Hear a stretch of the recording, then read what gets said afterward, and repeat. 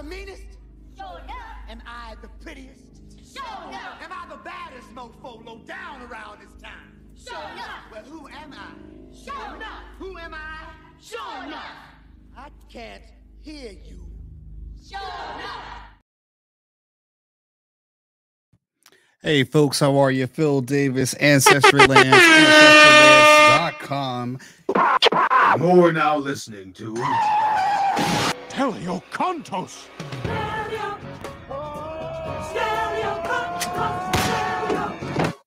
Allow me to reintroduce myself. My name is Uncle Phil. Yeah, you know what it is. Tuesday. How are you, folks? Whoa, boy, I'm glad. You know, day two, you start to get back into the groove. You're gone a little bit. You know, Monday's a rusty day, rusty day. And then, you know, it starts to smooth into it. You know, I'm excited. I'm charged. You're rocking with Uncle Phil, live with Uncle Phil. How are you, folks? East Coast, West Coast. We got a show banger for you. We got a lot of stuff to talk about today. We're going to get right into it as well. As you could see, I think our show title, our main topic of discussion that we're going to talk about a little bit later is during the meeting of Vladimir Putin and Xi Jinping, Chinese President Xi Jinping, massive KFC ordered. They had massive KFC orders brought in to the meeting. Are Black people behind this? That's what I want to ask. I mean, these questions need to be answered. You know, are Black people behind this? Are we behind the ordering of KFC? Is there something going on? Is this a ploy to win Black sympathy? We don't know, but we're going to investigate that, folks. How's your Tuesday going, folks? Tuesday on the West Coast right now, it's almost approaching the lunch hour. You know, we know Black people are probably, you know, taking an early lunch because when we break, right? And also, what is it, 2:40 on the East Coast, folks? You are nearing the end of your day and you are listening to Live with Uncle Phil, tuning in, trying to hear some good stuff.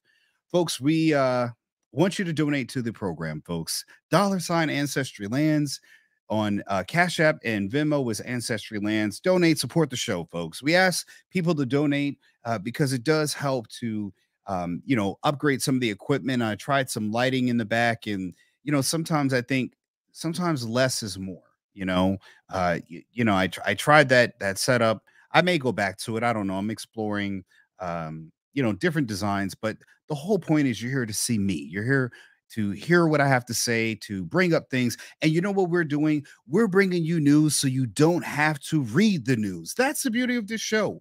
We're here to bring you news so you don't have to read it. Most people don't want to read anyway, right? I've talked about this before. Most people don't want to read, don't have time. So, you know, put your earpieces in, or just play me on loud and listen to what Uncle Phil has to say, folks. I'm excited. I'm glad everyone's here checking in today. Give a comment, whether you're checking in on Facebook or on YouTube. We like people to be on YouTube because I can see all the comments there. But if you're on Facebook, you know, we'll work with you. It's not something that you have to, but it's nice to see everybody on different platforms. Folks, as you know, today, there is tons of different news is going on. There's big banks buying up little bank. There, you know, right now we talked yesterday about bailouts. You know, there is a bailout or if there's not a bailout. What's happening with the money system in the world? And, you know, I think it's a concern for everybody with what's going on right now. We're seeing the stock market take a hit, you know, everywhere. And there's always a need to want to contract during these times. And I get that. You know, when money supply is tight, people don't want to overspend. And I think that's a wise thing to think about. Even though that I would say that, you know, you're still going to spend money in different ways in different areas. You can't get away from that. I've always told people in previous videos, the issue is not to not spend money. You have to generate and make more money.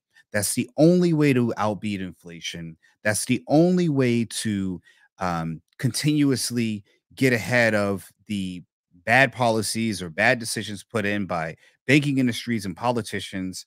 Folks, you have to generate what we call income velocity. You have to be able to increase your income in some ways. And sometimes that's what we always talk about, you know, building a business, because a business can be a great place for additional income. And that's very important. One of the things that I find is a big problem, especially with um, these clips, these reels about you can make money doing this and money doing that, is that or writing off, or how to write off debt, or get things tax free. You have to be generating income as a business. There are venture capitalists, which are people who get money from other people, but again, they have to go back and pay those investors. And in any business, your business has to be generating some type of cash flow in order to be a viable business. You can't just write off debt to write off debt. You're a business that's failing business. And for me as a business owner, I've learned that a lot of times banks are offering, like I just got a offer for a credit line from one of the banks that I bank with for my business, not for my personal. That was up to $100,000. I didn't take, I'm just saying it's an offering, but you don't get that if you cannot show income within a business, nor a credit line, which I have a line of credit with my bank, and the business income. You have to be able to generate profit. Everybody talks about, and I talk about it too, about starting a business, owning a business, building a business, but a business has to be profitable. If a business is just taking on debt for debt's sake, it's really not a business that generates anything. All it does is generate debt. That's one of the bigger problems in this country, is that we generate nothing but debt. We don't generate income. We tax people off their income, but the United States does not really generate income. That's the problem we're having with why we need to have wars in a lot of different areas. It's because we need the resources of other areas. I did see that the United States and Biden in them, they are flying over to do business dealings with the countries in Africa. And one of the reasons why they're doing that is to get ahead of the Chinese domination of if you don't know, but there's a lot of investments from Chinese companies into certain countries in the African and the African continent. Many of these African nations are taking Chinese, the Chinese dollar, or I guess that's the yen, or the yen, and they're taking that money and they're making investments in Africa's. They're building up communities, they're building up businesses, they're building up infrastructure in Africa, and they're kind of dominating the African market from a foreign aspect. And the United States is trying to make attempts to get in on that action and get ahead of it before China pretty much has a tight knit business relationship with most of Africa, or the companies that they're doing business with. But they're tending to do a lot of business in Africa. And I don't know to how much of the extent, but they are actually gentrifying certain areas in Africa, because they're now being, there's certain areas in Africa where they're being dominated by Chinese residents, immigrants, or citizens themselves. And again, I don't see anything, when I say I don't see anything wrong with that. It's not a new thing that's done, considering that, Britain has colonized Africa before. This is more capital colonization, not military colonization and occupation through wars. It's actually them doing it through capitalism, by owning businesses and buying up all the infrastructure, or building infrastructure and owning infrastructure in Africa, in the continent of Africa, and many of the African countries. And you all can research that. But again, we always try to educate, entertain. Today's going to be a little bit of a lighter show. We are going to hit some deeper topics, but I've got some things that man, there's some things that I really think we're going to eyeball here. The first thing we're going to talk about is this new mythological creature that is actually real in France. This is a brand new discovery coming out of France. If you've never heard of this is called a cat fox. Yes, folks, a cat fox. I do not believe this is an actual like a hybrid cat fox, but pretty much what it is a cat fox has always been part of a mythology. And this goes to show you that some things in the world of cryptozoology, which is the study of animals that are considered unknowns or called cryptids. Bigfoot would be considered a cryptid.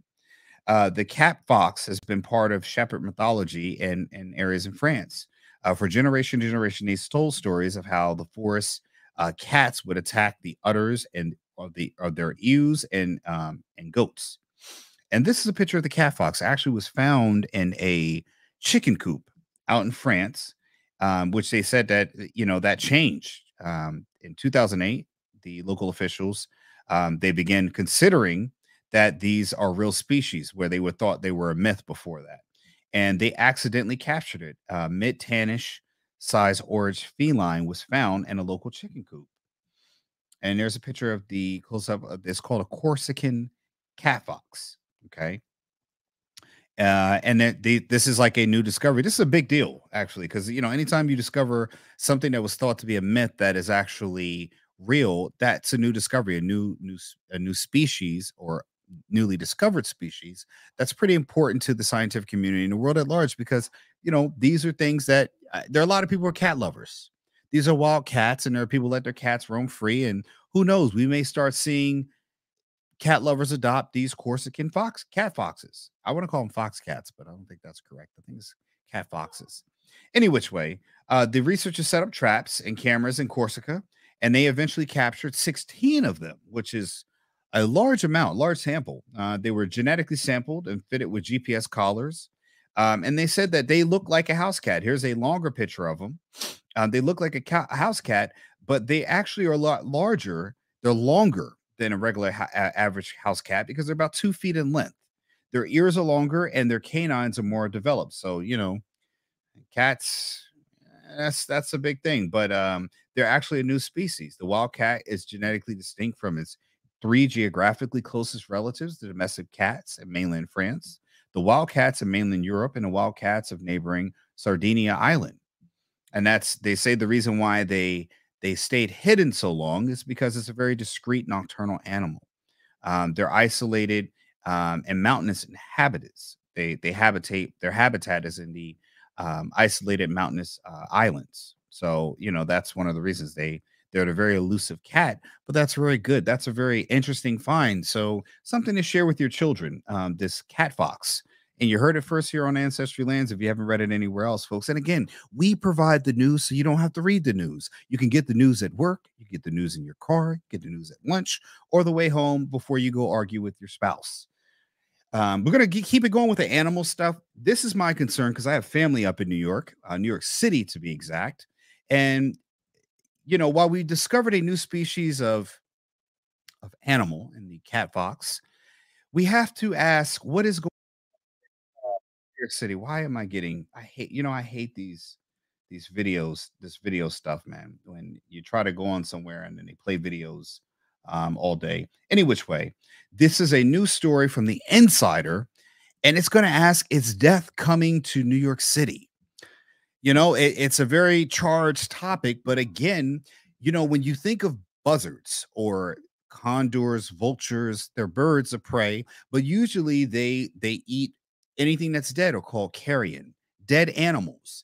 Vultures, condors, or buzzards are other ones. But black buzzards are circling New York City and sightings that would have been unheard of in 30 years. Is New York City dying? Is this an omen of bad things to come? Black buzzards, vultures, and condors are significant with death or symbolism of death because they usually eat dead animals. They are part of our ecosystem. So I know it's been somewhat in the mythos of human thought to think that that's a symbol or omen of death. But generally, that means that things are dying and they are coming there. But is it a symbol? They say ornithologists, which is people who study birds, if people don't know. You will get some education on this show. Please believe that. Okay. And they've been circling around New York City, the whole city, in sightings that are unheard of. And we have to ask why. Is this God's way of saying New York City must be punished? I mean, all the trap music, the rappers, the killings, the defund the police. And here's a picture of a black buzzard or a black vulture. They're circling around. They've been making their way north due to milder weather caused by climate change. They have recorded in New York City now, more than 300 sightings in the last year. That number would have been unheard of. So again, I have to ask, are these black vultures? It's kind of black vultures, yes. But are the buzzards, are they symbolizing that death is in the air in New York City? Is that a sign of things to come? And they're hulking, bald-headed, Jesus, sound like you're talking about, real people in the community. The unusual appearance of hulking, meaning they're very big, they're very large vultures. If you've never seen a black vulture, or a vulture in period, they have wingspans like 6 feet long. They're very large birds. In some cases, they can actually attack children, but it's very rare. That's not a common thing. They're hulking, bald-headed black vultures. This sounds like something for Wakanda Forever. He's like, what is the guy? Umbaku. He was like, shut up, you bald-headed demon. The vultures, which usually make their habitat in the southern states across New Mexico and other portions of Latin America. So they are immigrating. They're coming up to, again, the borders, our borders. Again, it doesn't matter. They're changing their migratory patterns, being driven north by dwindling habitat and milder winter weather. 30 years ago, spotting groups or committees, that gives you another. Did you know that a group of vultures are called a committee? Educational. Look at that. So far north would have been unheard of, says the Cornell University's Lab of Ornithology, Andrew Farnsworth. Jesus Christ. I mean, this doesn't even seem like this is really written. But again, they document under 300 sightings in the city. And all I do is know these huge birds have a wingspan about 5 feet, have invaded Staten Island. Would you look at that? Dina Tomasulo, a resident of Midland Beach neighborhood. I lived on Staten Island. I went to college in Staten Island. They perch on roofs and stare at animals. And again, I will tell you this: the prey animals will definitely be small animals. They said feral cats, raccoons, and possums. And again, I would even dare say people with small dogs, Yorkshire Terriers, any Chihuahuas, things like that. If they can pick these dogs up, they'll be taking them away. So this is something you should be warned about. I know what'll happen. I'll have people or family members who live in Staten Island will be telling me later that they've seen these birds. They don't understand what's happening. And again, you heard it first. I just don't want any feral cats to get harmed. Well, this is the problem I have with people, right? They take sympathy over one animal, like these feral cats, right? If they're feral cats, they do not live in a household. What are they eating? If you don't know anything about feral cats or cats at large, for the people who own cats, when you let your cat out, cats decimate the local species of lizards, birds, anything else. The cats or felines are the only predators who have a what do they call it?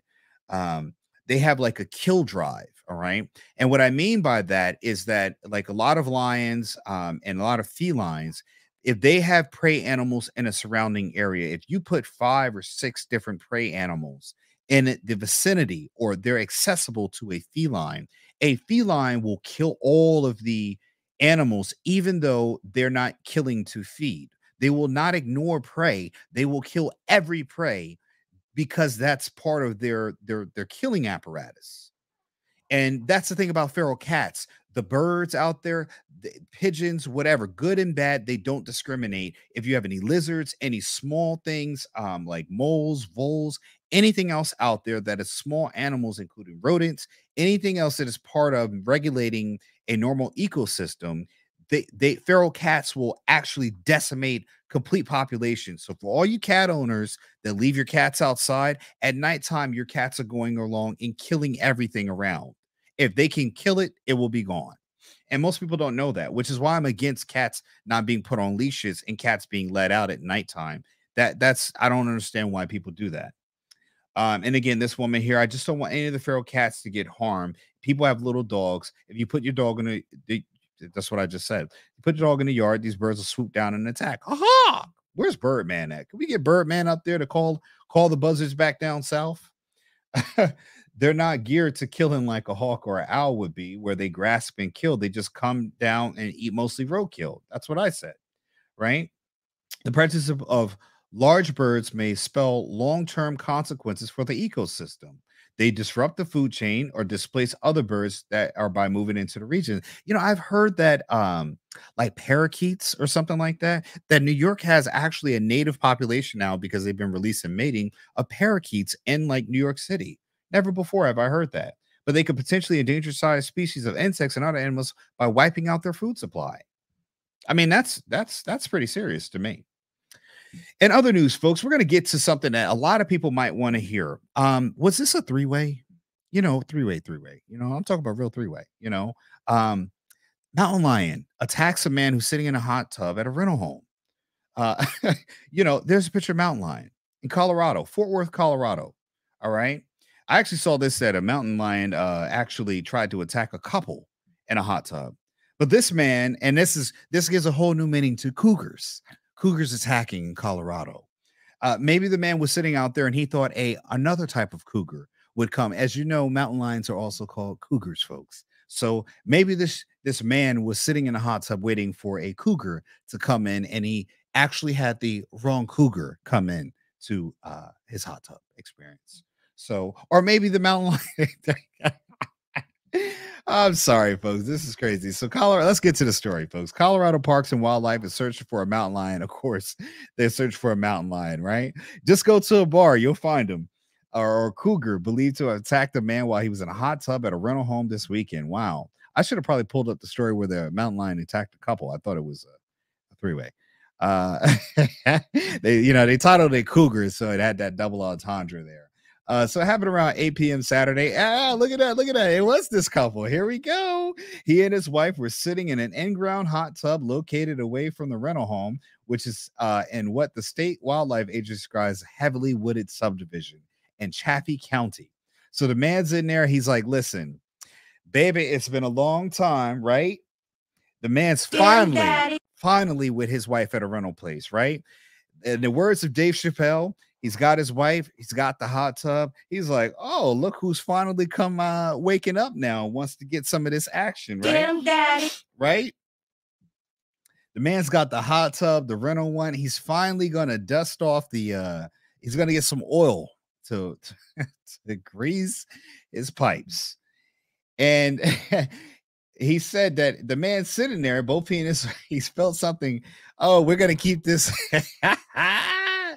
According to the news, and this is serious because the man was attacked by a real mountain lion, an animal, a wild animal, not a cougar, looking to jump in. But honestly, you could just put cougar and leave this very bland, and this could be, we could run with this one. According to the news, the man felt something grab his head, the head that was above water. Damn daddy. Both he and his wife screamed and splashed the water at the animal, which they identified as a mountain lion, not a cougar, over 40, after his wife shone a flashlight on it. The cougar, I'm going to use cougars. It sounds more entertaining. The cougar left due to a light and commotion from the couple, scared, noting that the cougar retreated about 20 feet away. Yes, again, and then the cougar moved further away after they continued to scream at it, but continued to watch them from the nearby time. Talk about COCK blocking. Jeez, the man probably has not gotten any sex from his wife. No loving, no rubbing, no tugging, no licking, no sticking, no nothing. Nothing from his wife, right? Married people stand up. Talk about sexless marriage, right?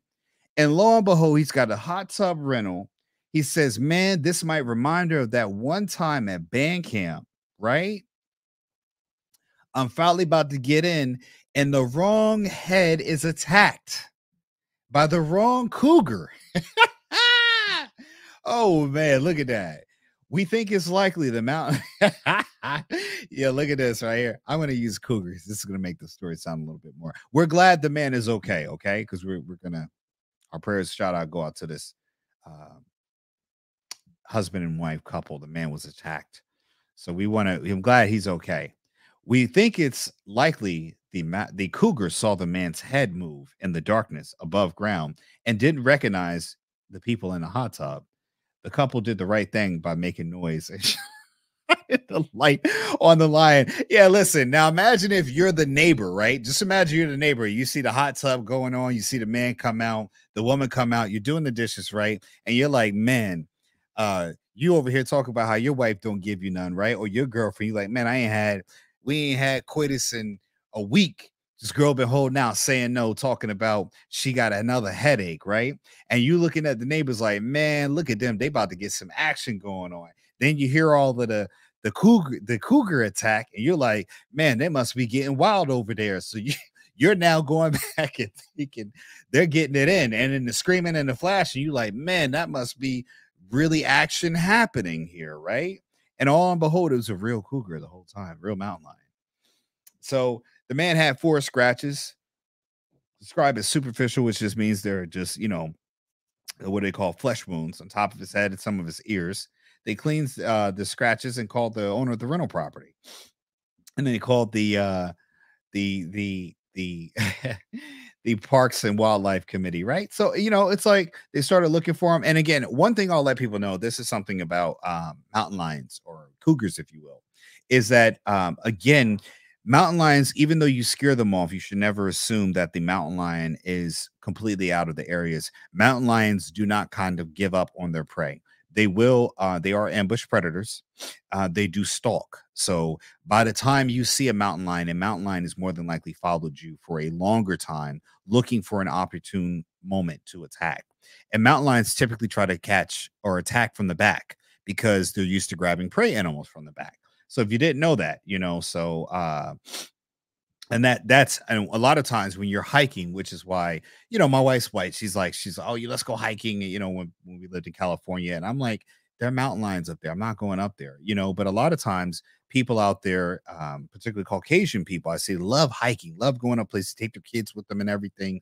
And their children look like young prey, and I've seen numerous stories about mountain lions attacking young children. They usually grab them by the back of the neck and pull them off, and they're running away with them in a very short amount of time. And a lot of times people are very aloof when they're in hiking because they're more absorbing nature and talking and things like that. But you got to remember, most animals do not make a lot of noise out in the wild, outside of, animals in open spaces or things like that where they feel safe. But most animals like deer, deer are prey animals. They don't make noises unless they step on something. But if you ever have been around, like when I go walking in my areas, we have white-tailed deer. I don't hear them. I'm always looking for them. Most of the time I'll see them and they're not making any noise, and they're walking through yards, grass, or wooded areas. They don't make any noise. And that is because they're prey animals. They understand that noise attracts predators. Predators go to where noise is, and the predators are quiet too. So, a lot of times people go out into these wilderness areas and they think like, I don't know, I'm gonna just be black for a minute because I am black. Well, I'm just saying, I'm gonna say it the black way. They think things are sweet out in the wilderness. They don't understand that you've entered the domain where predators and prey exist in an eternal clash. And most prey animals do not make a lot of noise. If you just study animals on a whole, the most time you hear animals making noise is during either a mating season, or when they're moving through. But a lot of times animals tend to be in numbers, big numbers, and animals position themselves so that way they can be protected. Well, when humans go out into the world, we look at it as one big vacation. We don't understand that for the longest time, and still, the wilderness is called the wild prefix, wilderness, full of wild and wilder things. And people go out there assuming that they're in their own backyard and they have the safety. You are in every other animal's domain. They can smell you, see you, or anything else because humans make noises, and children make even more noise. As you can see here in this article, a 5-year-old Californian boy, California again, survives an attack with mom's help. And more than likely they were traveling. So when you're on hiking trips, it is very useful for you to carry some kind of knife, a foldable knife or something else like that. And I know I'm going to say this for women to understand and listen to, but it's probably not going to be done. Because you can tell a woman something a million times and it will just typically, I always say women tend to listen when either the event is upon them or the calamity has passed. They don't listen up front, they listen after the fact. And a lot of times, if you're hiking in the areas like this or in mountain areas, you should never assume that animals are not there. I hear people all the time. That's one thing I hated about living in California, living in other areas. Is a lot of people out there. A lot of my coworkers and people I knew were Caucasian, and they have a very laissez-faire mindset when it comes to being out in mountain areas. They're like, oh, it's fine. And I'm always Googling what animals live in that area, black bears, mountain lions. And even my wife, then girlfriend, when we went camping, was like, oh, don't worry about it. It's fine. And I'm like, the hell is you talking about? And I brought swords and everything up there. I was not willing to take that chance because I knew in my heart of hearts that if we were attacked by an animal, she would either push me in front of the animal or look for me to defend her, not knowing that I was probably going to run away and leave her behind. I tell the children, if you see me run, you should be running too. Don't wait to find out what I'm running from.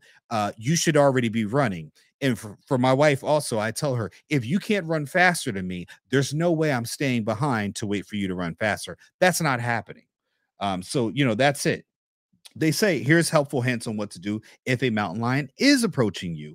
I'm sure people will say, I'm going to go listen to something else or go watch a short reel. But here, this is information you probably should know should you ever come up on a mountain lion. If you live anywhere where there are deer, where there is prey, there are always predators. You may not see them, but you should understand if you live in an area where there are deer, you should always assume there are predators. Don't be the F around and find out moment for you to understand that, hey, I should have listened. So what you should do is stand your ground. Don't turn away. This is one of the reasons why I say you should have a blade, because these are instructions to hopefully, if the mountain lion does not attack you, but if a mountain lion decides to attack you, you don't have anything because the mountain lion is a couple 100 pounds full of brute force and all claws and fangs. So again, you're talking about being attacked by a smaller lion. You need something to defend yourself, which why is carrying a blade can save your life if the mountain lion decides that it's going to go ahead and attack. Okay. Start speaking calmly and in a deep voice, but yell loudly if it doesn't leave. If it happens to keep coming towards you, raise your arms, wave a coat, brandish a stick. Well, you better hope a stick's much heavier than that because a couple 100 pounds, if it's attacking you, I don't think a stick's going to help. Throw rocks. I've heard this, but I've heard you never throw rocks at the animal. You throw it near the animal. So the animal's distracted and starting away. What you do not do is ever run. If anything is a predator, when you run, it automatically kicks in the prey drive where they are going to naturally chase. Never run. That is what you should never do in any situation when you are being stalked or attacked or you find yourself in front of any prey or predator animal, no matter what it is. Bear, lion, wolf, in this case, a mountain lion, you never run. And the prey always runs. You have to stand your ground and back up slowly. Walk very slowly, but I would not throw a rock at a mountain lion. That'd probably be a big mistake. But again, a stick ain't going to help you. What you need to do is carry a blade up there. So listen, I have a white wife, but I don't listen to her whiteness. I don't go into the mountains and not carry. If you can't carry a blicky, a blamma, a Roscoe, or stay strapped, then what you should do is carry the next best thing, which is a blade. Because most animals have fangs and claws, and as long as you got a blade enough to stick and jab longer than they are, you got a fighting chance. But you got to know you're gonna get scratched. If you're attacked, fight back aggressively. Once it bites down in the flesh, you got to have something other than your hands to deal with because it's very hard from there. So again, that's something how you can do. But again, maybe the best thing to do is not listen to. Don't listen, man. I'm gonna say this: no shot to anybody who's in an interracial relationship. I'm in an interracial marriage, but you sometimes cannot fall victim to their whiteness. I love that about Caucasian people. They're very inquisitive, love to explore, love to do all these things. But the one kryptonite of sometimes whiteness is the weakness of knowing that you can get ate up by animals there. Swim in there, swim with sharks. That's not something black people do. As a black person, I wouldn't do that. Not unless I was in a container. I would be in a submarine. And even then I'm in a submarine. So kind of just, that's going to mess up. I'm not going anyway because I want to be in a submarine, But again, they'll do it. And I love that my wife has that kind of inquisitive nature. But I don't lose my blackness in that because she's like, hey, it's okay. Who cares? And then the mountain lion shows up. And now all of a sudden, that's the moment that we all knew that, she up, right? But what she's going to expect is black man to come in and be the savior, which I'm not. I've always let her know this is when we're dating. Now we're married. It's a little bit different. But I told her, if you cannot run faster than I can, if I run, you better run too. But if you can't run faster than I can, then I'm not stopping for you. I always told her that. I'm not here to save you. You have to save yourself. That might be wrong in a lot of people's eyes, but again, I don't think I'm going to get a prize for being a black dead man eaten by a mountain lion when my mama would say, you ain't had no business being up there in the first place, right? I'm just saying. I digress. We'll go on to the next story. But again, if you're dating a white woman or a white man, you have to keep that part of you ethnically that don't fall victim to that part of their whiteness, that everything is okay. Keep that part of you that says, that's not working for me. And if you do decide to go, bring a knife or something to protect yourself, because once the lion, and that's the thing, you don't know.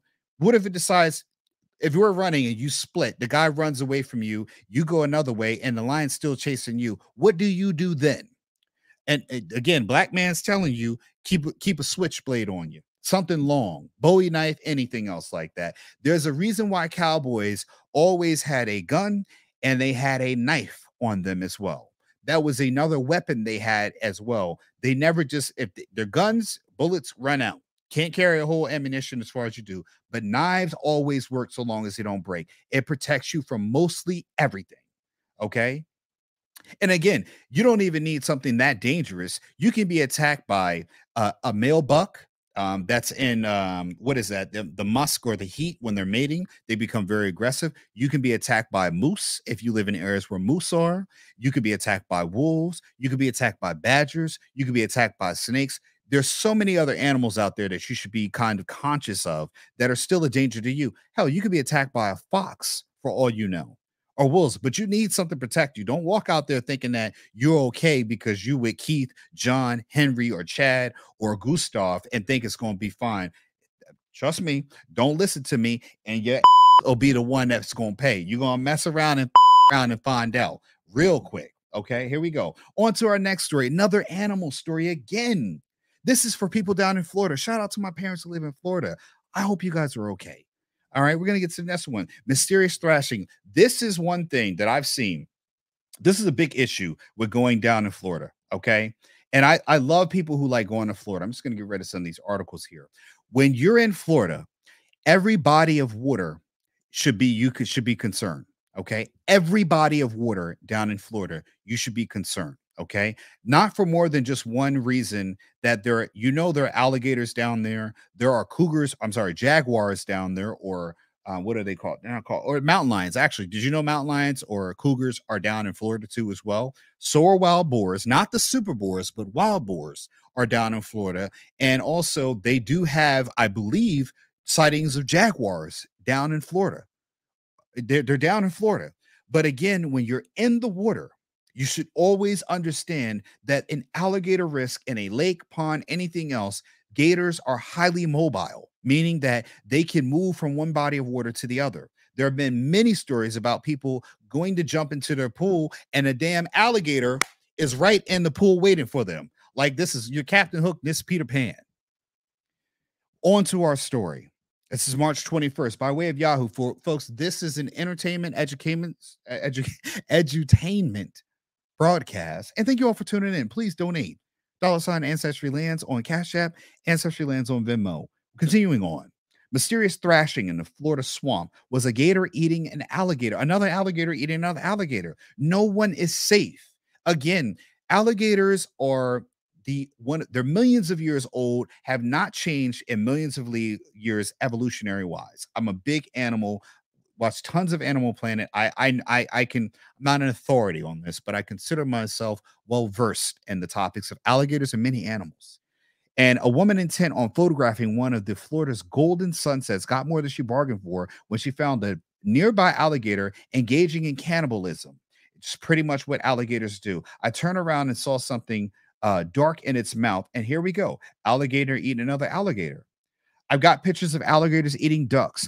Alligators eat dogs. People's golden retrievers have been snagged and pulled in to the water by dog owners that are walking near the edges of water. Again, the craziest thing is, right, my father and mother lived in Florida.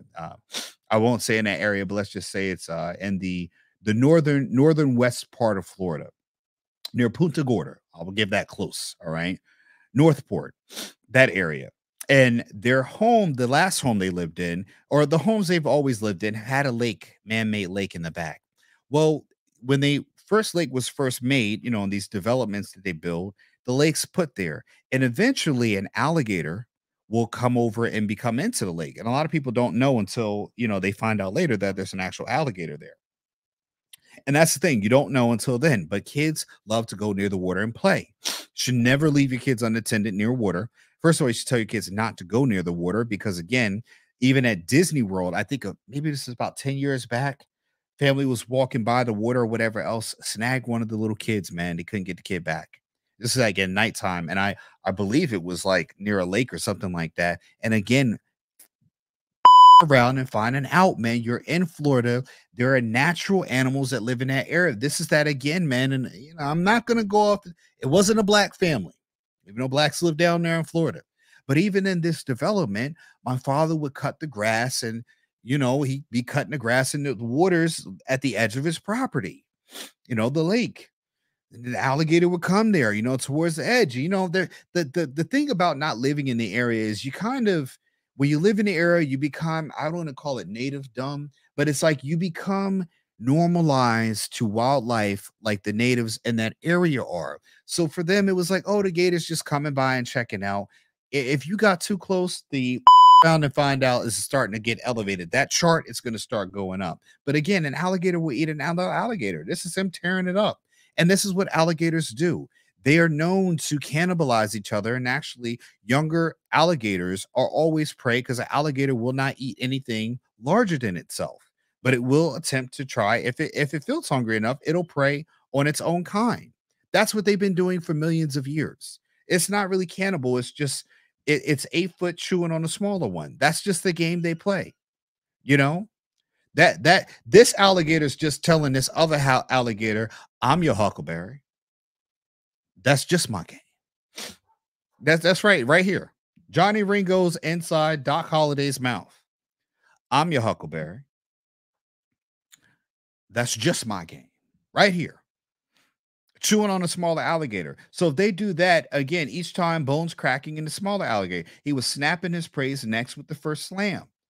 And again, they don't chew. Actually, what they do is they bite down. They have an enormous grip that actually, when they clamp down, that's it. Then they do the death roll, or they thrash around and they tear the meat away by snapping and breaking. And they actually use that motion to let your body just kind of flail off, like the weight of your body to rip the flesh. And they'll eat whatever. The gator never took his eyes off me, which means he was looking at the gator's looking at us like, girl, I know you want this gator. Girl, what is this? Here we go. Get him, daddy. Girl, I know you want this gator. I know you want this gator, girl. Got the body He's like, the gator's looking at her. Gator's looking at her. He's like, Gator's looking at her, watching, eating it, just looking at the lady. It took the bull gator just 2 minutes to reduce a 3-foot juvenile into something that could be easily chewed. Exactly. So if you go in there thinking around that you can go to Florida and go take a nice little swim, you might be getting more than you bargained for, folks. And that's the end of that story, right? Now, on to our main story. Now, I know all you people been watching and wait. Yo, Phil, when you going to talk about the story, man? What's going on with KFC? Buck. KFC, right? We do chicken right. KFC. This is the story here. This is our main story now, right? Video shows massive, and I do mean massive. Look at all this. They got DoorDash over in Moscow. Video shows mass order of KFC arriving to Xi's hotel during Putin visit, even though it's supposed to have rebranded in Russia. Yo, so I mean, honestly, this is what's happening right now, right? They're having a meeting of the minds discussing what they're going to do about Ukraine, and all this KFC is ordered, right? Chicken. Listen, I got 2 conspiracy theories right now. One, I think black people were behind this, all right? Black community stand up. Are black people behind this? Is the black community behind this? Is the black leaders, are the black community coming together now to do something to take a stance against Ukraine and Russia, against Russia and China? This is what's happening. Russia's state media showed a mass KFC delivery to Moscow hotel where China's delegation is staying. Xi Jinping is in Moscow for a high-stakes meeting with Vladimir Putin, likely focused on Ukraine. The order was odd since KFC pulled out of Russia last year, supposedly, but managed to, the stores are supposedly rebranded. We know that's some bullshit, right? Let me get my, what you call that shit, right? And look at this KFC, we do chicken right. That's the Colonel right there. Look at the Colonel's face. That's KFC. Look at all these bags 2, 4, 5. What's that? 8, 10, 12. Like it's like 16 bags, and they're going back for more. Door dashing it. This is the Solux Hotel in Moscow, Russia. So listen, again, this is for people who are watching this that may not be melanated people, right? This is for people who might be Caucasian or identify as white. Black people are not the only people that eat chicken, all right? This is in the hotel with the Chinese president staying at in Moscow. And look how much chicken is being ordered. Listen, in black people terms, this is what we call a cookout. It's being ordered. All right. This is the same thing. Now, this is out of all the things they could have ordered in Russia, they ordered KFC, which is supposedly this is what they're eating over there. This is what they're eating. 16 bags by my count of KFC ordered to Xi Jinping's hotel in Russia. The Russian state media, of course, they showed this. It was like these Chinese people eating chicken. Show bags of chicken being delivered to the luxury. It's a luxury. Listen, oh my gosh, you have a luxury. Are they down bad in Russia that a luxury hotel could not make fried chicken for the Chinese delegation? They said, man, if y'all ain't got that, ain't what they're gonna say, because that's a black term. If y'all Russians ain't got that mother chicken, that KFC chicken, they can't make it. They can't. It's a luxury hotel. If it's a luxury hotel, you mean to tell me y'all cannot make fried chicken? They had to get it ordered. Uber, whatever. Is it Russian Uber Eats? What is Russian Uber Eats? This is a lot of chicken bags here. And you can't say it's not. That's the Colonel right there. Colonel Sanders. That's his face right there in the circle. Can't be denied. And you can see it right here. Oh, we got the video. Let me turn the video down, the music down. I don't want to get any copyright. But look at this here. Look at this bags here. All these bags. Look, that's not a Russian dude right there. It could be a Russian dude. I don't want to be they're dropping more bags out of there. Get more bags. That is a lot of chicken. Now, again, I'm not a nurse. I am a nurse, but look, more bags coming out. It's like, look at that. Look at all them bags out there coming in here. And again, we always black people get put chicken on us. This is a luxury hotel, and they cannot make the disrespect. That's what it is. It's disrespectful. And I wonder is the black community behind this? I blame blacks. Truly, I do. Because again, KFC pulled out, but we managed to pull them back in. They pulled out, and this is what I'm talking about. Yo, this has happened so much over this whole thing with Ukraine. Supposedly, we weren't buying Russian oil, and now we were buying it. Then they stopped doing it. Then they said that you Russians can't sell stuff in the U.S., but sort of they were still kind of selling it. Now KFC is one of those. They're woke, so they said they pulled out of Russia over the Ukraine stuff, and here we have it now.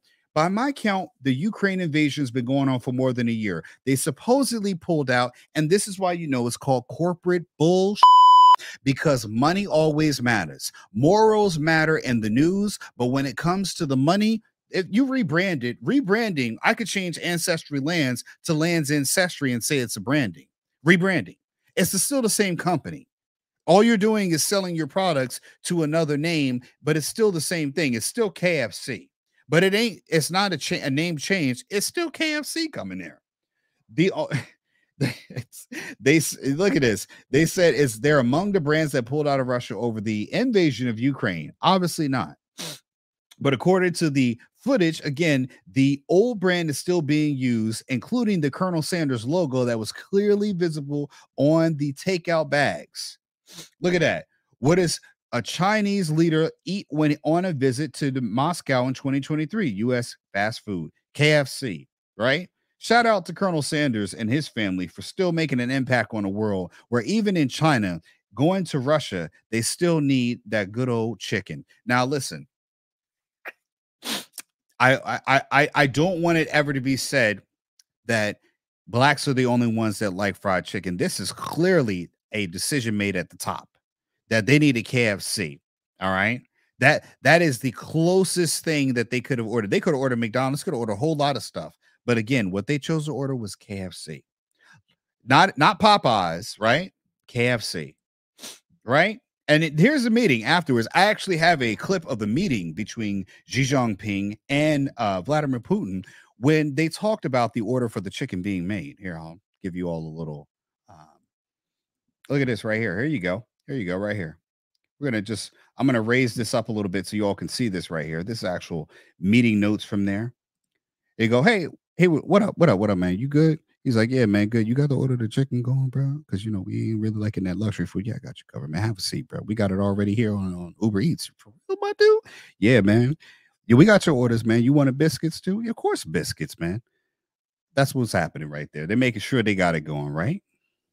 Gotcha, right there. Exactly.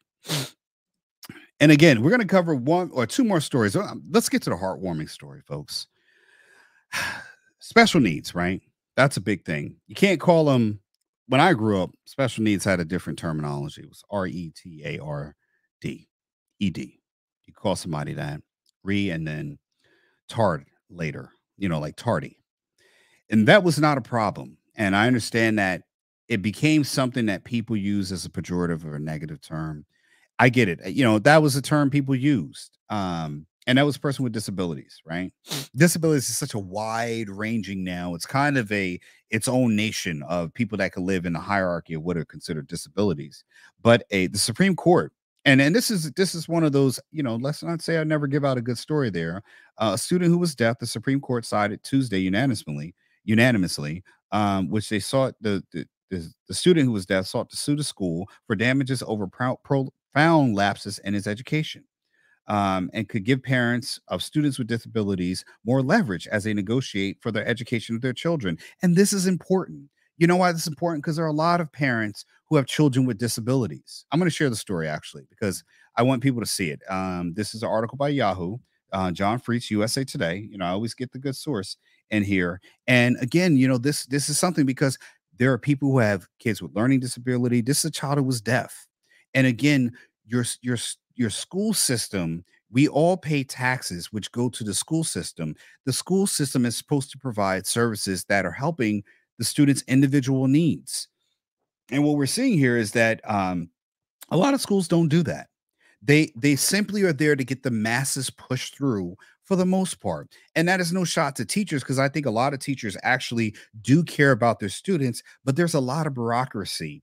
And I'm not going to say over the years where I've got but I have family members who've been teachers.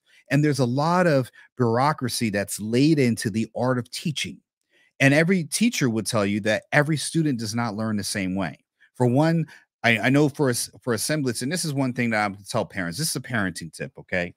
And a lot of parents don't understand this about it, is that you got ADD or ADHD, and I'm not diagnosing here, but I think that a lot of that is being mislabeled.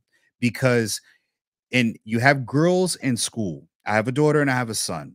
My daughter and son learn different ways. And I noticed this especially coming up when my daughter was raised. My daughter's older. So raising my daughter could sit down and learn in a very teacher instruct mode. Take notes. Like she could be a regular sit in your chair student and learn.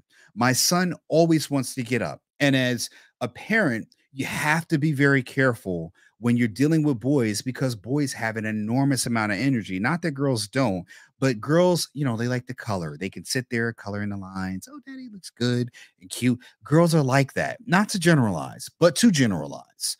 And a lot of times when you have a girl, you tend to put that template on a boy, and it doesn't work. My daughter would love to build towers of Legos, and my son would love to just destroy them and turn them down. And I used to tell my wife, he's not bad because he did that. What's bad is he destroyed her tower.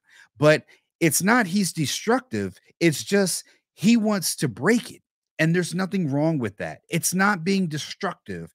It's just the way boys operate, in the sense that if you build it up, let them tear it down. It's just a micro form of aggression, and there's nothing wrong with that. And I think a lot of times in schools, boys are very active. And I'll tell you this, for instance, when I take my kids to their baseball sessions, right? My son does baseball, daughter does softball. Most of the boys are running around, wrestling each other. Every boy is potentially about to get into a fight. Every boy is laying on the ground, whatever else. And girls are more like, yeah, talking. The girls are, oh, yeah, they're just talking. I'm like, you got to do the damn drill. And you over here talking with your classmate. You're going to see her on Monday. Why are we talking to her now? But that's how they are for the majority of them. You'll see that there.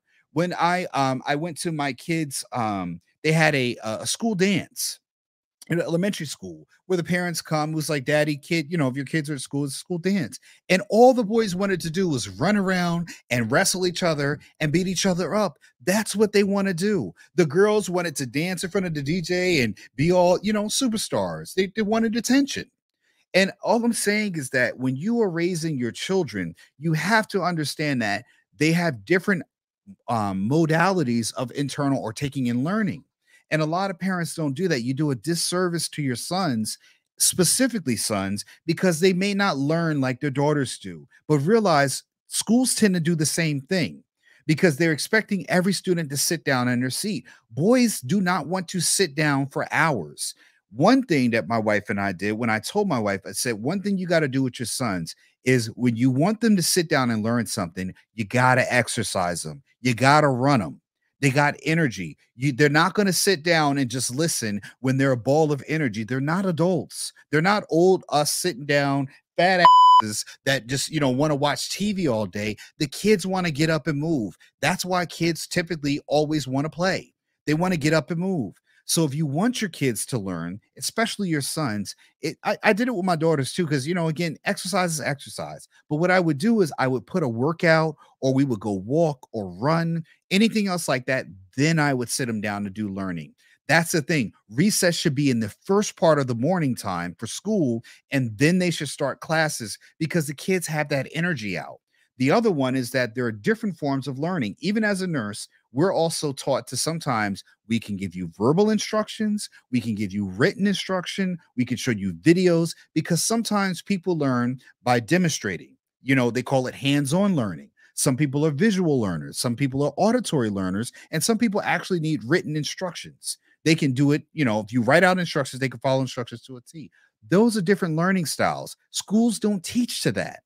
They only teach just the curriculum. Your style, your child could be failing in school, and it could simply be due to they're not receiving the appropriate learning style. Schools are not individualizing teaching. They're teaching just the class. So as parents, use a little bit of caution when you're deciding that your child is failing just because they're not doing the work. A lot of times, the teacher's just talking, and then the student's doing stuff. There's not a lot of hands-on. So you got to identify what type of learning style your child has.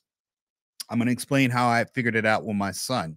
My son had a hard time remembering his colors when he was like 2. Those little play mats that parents lay down, their little interlocking play mats? What I did with those play mats, because they come in different colors, they have numbers and stuff like in them that you can pop out and things like that. I used to take the borders of the play mats. I used to have my son run up and down the living room with my daughter like a relay race. And what I would do is put the different colors of those little strips, the little borders that you can take off. They look like little teeth, a row of bottom teeth, like, grills for Black people. And what you do is you lay them all out different colors. And I would say, go up and grab the red. So you would run across the living room into the kitchen room, dining room, and go grab the red one. If he made a mistake, I would let him know, no, that's not red, that's yellow. And that's how he learned his colors. Sometimes it was hard to teach him right and left orientation, so I would use the faucets on your sink. Wash the cold is or hot is hot is always right, or cold is always left, hot is always right. So I would teach him that right and left based on the faucet sinks, because again, he had to actually be touching it and doing stuff, and that's how he learned. Even when we were doing homeschooling during the pandemic, we actually would do workouts in the morning time, then we would start the learning process. So a lot of parents are doing homeschooling now. I would urge you in the morning time to take your kids for a nice walk before you start learning, and you will see them have the capacity to sit down and sit still. That's all I'm going to say on that, because if you go to my Facebook page, a few years ago, and I'm gonna try to bring those videos up. I've shown all of this stuff where I've done this with my kids long before we had lockdowns, and this stuff does help. If you both your kids, I wouldn't do it with just my son and my daughter. I did it with both. I would tell my wife, you do one with one, do it with the other. You run them. You go out and run them. We do a workout. If you got to get them to jump rope or whatever else, play a game, put on YouTube videos. There are tons of kid exercise videos. Give them an hour of front end workout and then sit them down, and you'll see them sit still and actually learn. They got to burn off energy. Remember, they're kids. Kids are nothing but energy balls. They can take a nap, wake up, be ready to go like they've never did anything in the world. They're not old adults. Any which way. So with this kid with disability, and we got off on a tangent there, but I thought that's helpful information. Folks, I'm always going to give you helpful tips based upon what I've done that works. I never give you theories.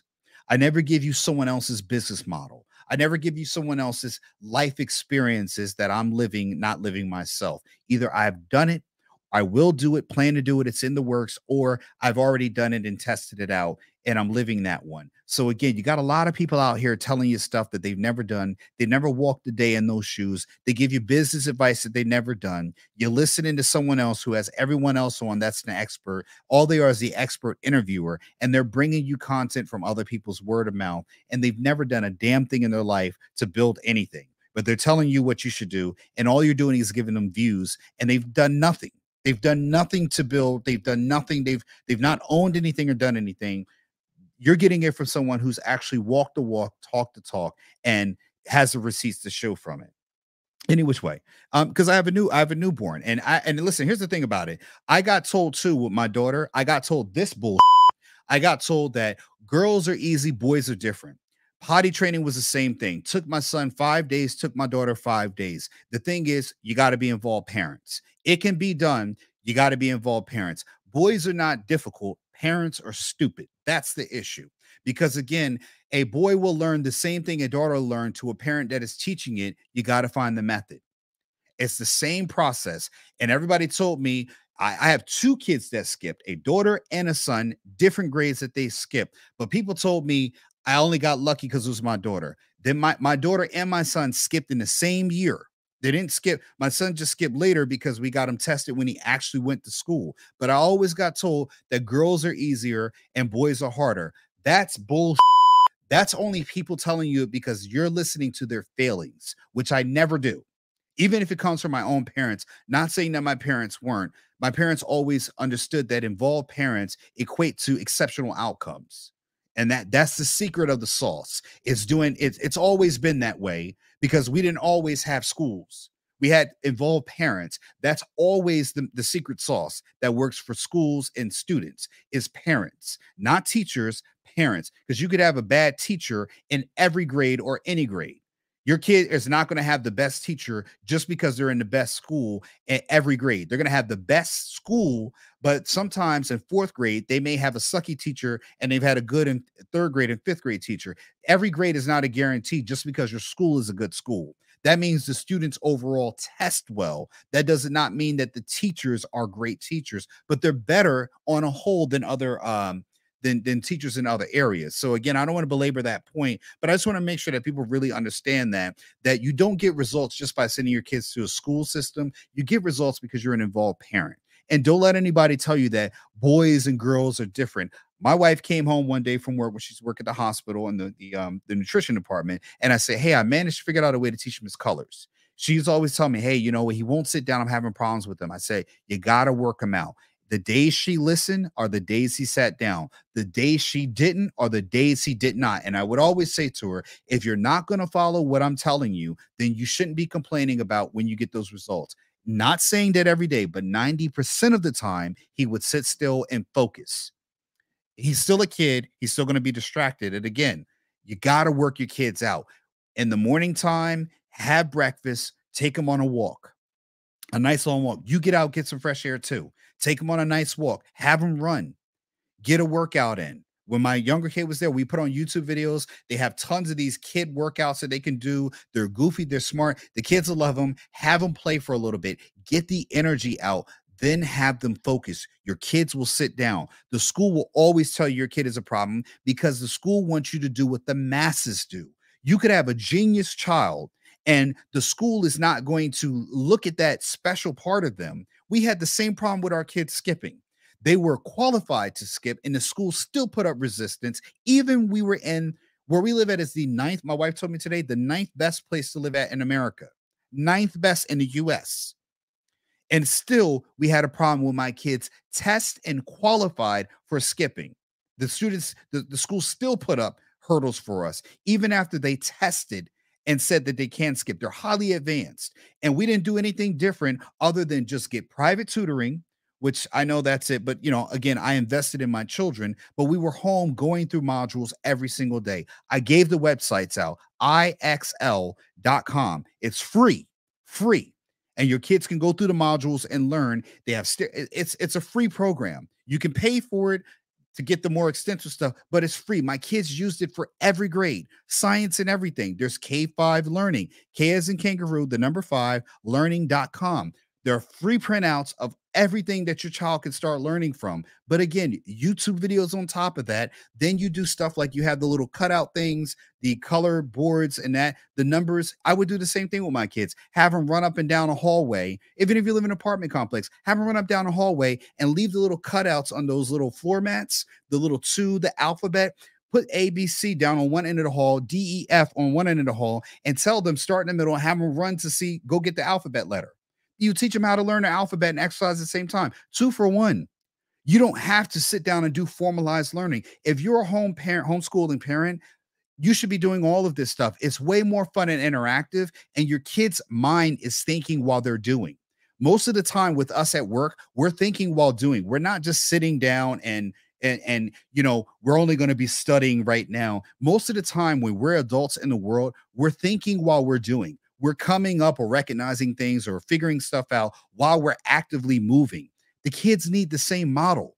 Sitting down and trying to teach them stuff, the child's mind don't work like that. So again, as a parent, think to that part before you go and commit to the fact that what the teacher's saying is true, okay? Learn your children's learning style. Don't assume it's the same. And every child is different, for sure. And this is right here that's central to the case of story of Miguel Perez. We're going to go back to this kid with disability. And again, if they're doing a disability, there's something that your child is not in the same standard with the rest of the children. But even in that, regular kids, we call normal kids without disabilities, or kids without disability. I want to say normal, but again, kids without disabilities, there's still a hierarchy of what proficiencies each kid has. Some kid takes a little bit longer to learn, and some kids are quick learners. Like my daughter's a super quick learner. And again, even in normal kids, they could not have a disability, but they could have something that makes it a deficiency. They're slower. And again, those kids too will be ignored. So don't just think it's just a disability that matters. This kid, Miguel Perez, who was enrolled in Sturgis Public School in Michigan at the age of 9, brought home A's and B's on his report for more than a decade. Months before graduation, Perez's parents learned that he would not receive a diploma and that the aides of the school assigned to him did not know sign language. Again, they did not know sign language. Why? I hate scrolling here. Hold on, let me go right. Okay, got it. Though the legal question raised by the case was technical, the outcome holds consequences not just for Mr. Perez, but for a great many children with disabilities and their parents. Justice Neil Gorsuch, that's the Supreme Court justice, wrote a unanimous decision. They sided with the children.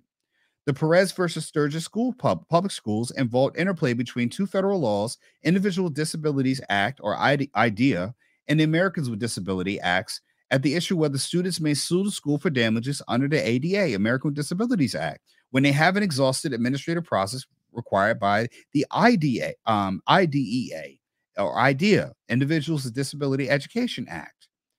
Unanimous decision, the court ruled that Perez didn't need to exhaust requirements of the Individuals with Disability Education Act process before filing a lawsuit.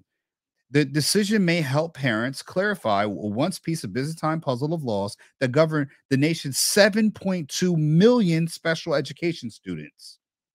That's a big number, folks. 7.2 million. So what happened to this young man? His journey through 3,000 school district and Sturgis highlights the challenges faced by many students with disabilities. You know, I mean, this is crazy because you have what Asperger's now, which is like the big thing. First it was ADD and ADHD. That was like, I feel like every generation gets like their new generational disabilities, but now Asperger's is one that's like a pretty big spectrum one. You know, autism, Asperger's, that spectrum now. And again, there's 7.2 million special education students. That's a big dang on number. The officials misrepresented the qualification of his aide. The aide didn't know sign language. The school wasn't willing to spend that money. They say that that aide in later years was assigned to other duties, leaving Perez unable to communicate with anyone for hours every day. The aide was off doing something else. So they're double dipping, utilizing the aide for other tasks, and she's assigned on a one-to-one for the student. And he was promoted through each grade level despite not having a grasp of the curriculum. And again, they will push your student through and they will leave an adult incompetent because they're not able to understand the curriculum needs to build a good foundation of education. Not saying he's incompetent, but they're incompetent, meaning that they haven't built all the fundamentals to understand educationally what they needed. And of course they sued, got some money. You know, that's always how it works. So the district offered to settle, which means they're agreeing. They don't want everybody else jumping up there, and they're agreeing to pay Perez to attend Michigan school for the deaf, which I guess, I don't know. His family didn't school the district under the ADA for discrimination. This is another discrimination. So it was good hearing. And I'm going to assume that he's some Latin descent because this is going to affect Latin communities. And other melanated people or people of even different races. Don't matter if your kid's got a disability, it's going to affect them too. This should be important. What does school districts say about the impact of the Perez case? Of course, the superintendent, of course, Art Ebert, the district's superintendent declined to address the claims raised in the suit. Of course, he wasn't leading. Okay, well, he wasn't leading the district when Perez attended Sturgis. But he sent an email this month because of the experience, the districts would gain knowledge, insight, understanding, and help us maximize. This is just gobble bullshit. That's gobble bullshit. That's what this is. Where the student district will gain knowledge, insight. Are you kidding me? The kids, the student is deaf. You have an aide, which means they're supposed to help. Most of the other students in the class don't know sign language. So when the student needs to communicate or even know something, I mean, hell, Joe Biden's got a person up there doing the sign language whenever he talks for the hearing impaired. The kid needs this in school. If the school takes on a student like this, where is the supervision of monitoring what the aide's job is and how effective it is? I'm going to go off and say now there should be some parent responsibility, because if the parents did not know that this aide was leaving for hours, are they not talking to their student, their son?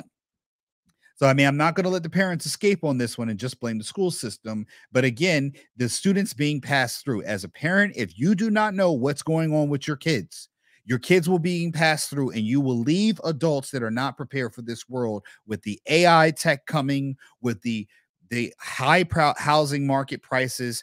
And a lot of times schools do not teach the students how to survive and operate in the world. They teach them how to get out and get a diploma, which means nothing when you need to get out into the world to operate. It means nothing at all.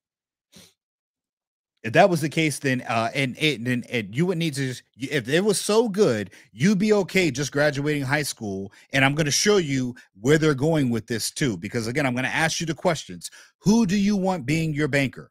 Who do you want being a person that is the head of the FDA in food? If you see all these people who are not qualified to making these mistakes with these banks, what do you think it's going to do when they're getting in high positions and they're in charge of things that directly affect your health care?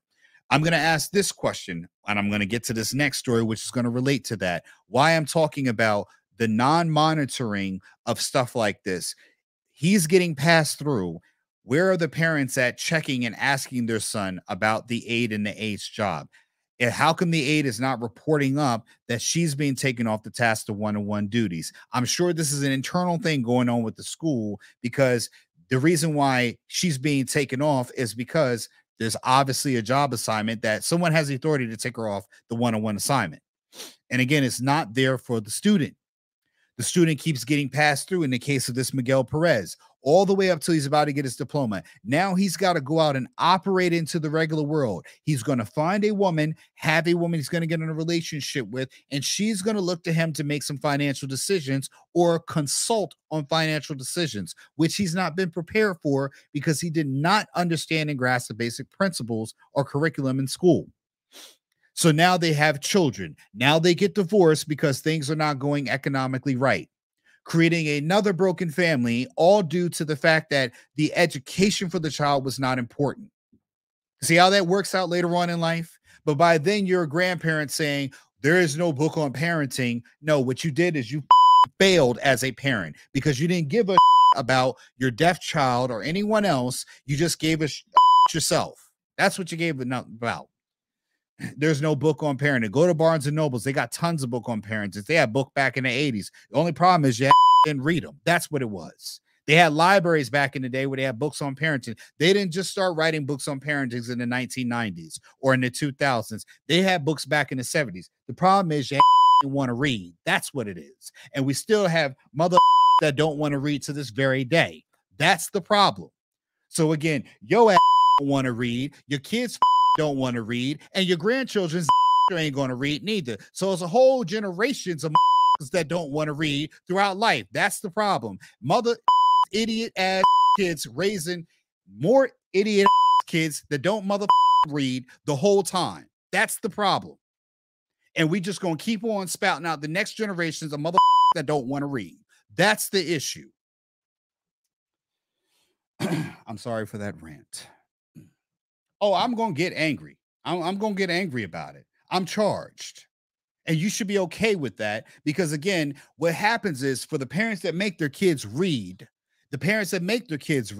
we have to send them out into the world to find mates with mother kids that don't want to read, people that don't want to be informed about what's going on to the world, people that want authority without the responsibility that comes to being educated about what the going on in the world, and they're telling you you should listen to their ignorant ass, and because they don't know what going on, they just want to be able to make decisions and lead from the back.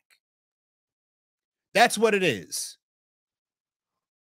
That's all they want. They want power to lead from the back. That's it. They don't want the responsibility to do the work. They don't want to stay up late at night and do homework. They don't want to read. They don't want to educate themselves. They don't want to be financially literate. They don't want to learn how to do investing or anything else like that. They want you to learn all the stuff, tell them what to do, and then they can make the decisions and keep the power.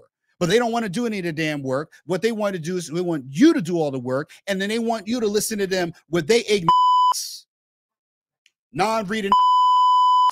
That's what the problem is. Talking about I know stuff. You don't know a thing. What you do is you know how to be continuously ignorant by lacking knowledge. That's what you know. Don't know about what's going on with the banking system. Don't know that we got a banking crisis. Don't understand interest. Don't understand anything of value. The only thing you do is watch mother all day and sit around and talk about why people don't listen to you. Well, guess what? A whole lot of people won't listen to you because you don't know a guy. That's why. That's why. Pick up a book and read a book. They ain't gonna read a daggone thing. Don't read anything. Just watch TV. That's it. And then you got to send your children out that you prepare into the world with people who are not prepared to survive in life. And that's the problem. All they do is they're going to end up marrying somebody who watches TV and then look to you, and then that's it. And then again, you've got to tell your child to not listen to that other person. Because if you listen to a person who doesn't know, guess what? You're going to end up being in a place where people who don't know. That's right. I've never seen a person who doesn't know a thing tell me about something that is a thing they should know, and it makes sense. What they want to do is be at the deciding table. The people who make decisions at the deciding tables do the work. And you'll always find a person who's not qualified for that, because when you tell them to do the work, they're heavy on excuses, short on action. They always need you to tell them what to do. They don't know what to do. They have ideas, not solutions. You ask them about process, they don't do that. They create a problem. They have only answers. They have ideas. They don't do any research, none. And you're supposed to listen to them because they know. They want to know. They want respect. Respect is doing the work and coming to the table well informed to articulate and contribute to the conversation. I've never seen a meeting of executives when someone's going to be a board member who doesn't know what the is going on with their company. Why would you be on the board and you got a clue, not one iota of a clue of what's happening in your company? So the same thing goes for when you're running a family, a household, or anything else in a business. That's the problem. And again, you are submitting yourself to people who are not qualified to be submitted to. They demand respect, but they don't give it in the form of, I'm coming to the table informed. I'm coming to the table knowing. They don't want to be led. They want to lead, but the only place they can lead you is into the land of nothingness because they don't know anything. You constantly are going up and telling them the news. They don't know the news. And that's the problem.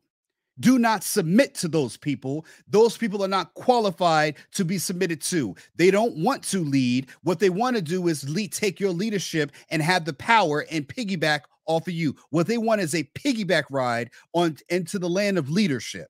And I've said this before.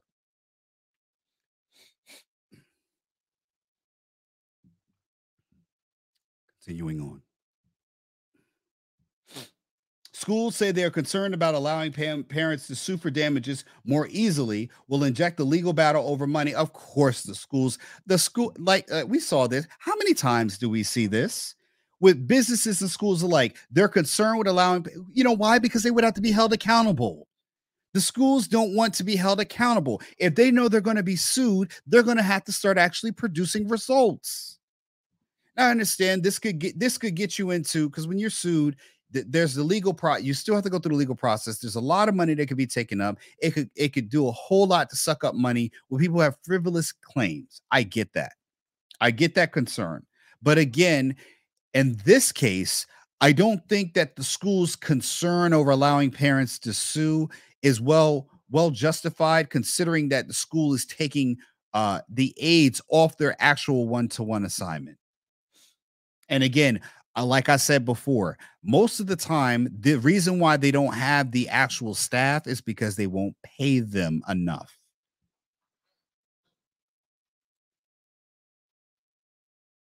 And again, the Sasha Podolsky, and this is the whole thing. If you look up where the United States educational system ranking in the world, we spend the most money per student, and our kids are not ranked number 1 in the world. We're not even in the top 10.